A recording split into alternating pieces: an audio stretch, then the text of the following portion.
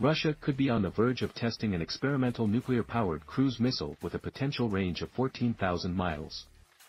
Activity similar to earlier tests of the missile Burevestnik, which have failed multiple times, has been detected in the Russian Arctic region, News.com has learned. A 2019 Burevestnik launch test failed when a missile crashed and exploded as crews attempted to recover it, killing 7 people, the Times reports.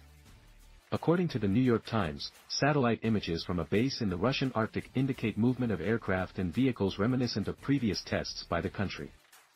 Russia also has reportedly issued an aviation notice that is consistent with previous such tests.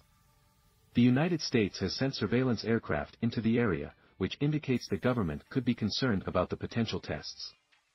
But it's unclear if the Burevestnik, which was introduced in 2018, has been tested or is on the verge of a test mission. The Hill reported that the problems with the missiles were related to activating a nuclear propulsion unit.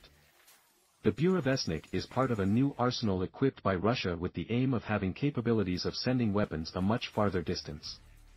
The New York Times reports that if a test launch is successful, the missile would still be years away from operational deployment, according to Arms Control Association Executive Director Daryl G. Kimball.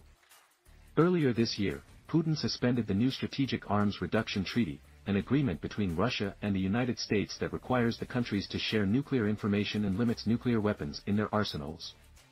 The potential tests come while Russia is still waging war in Ukraine.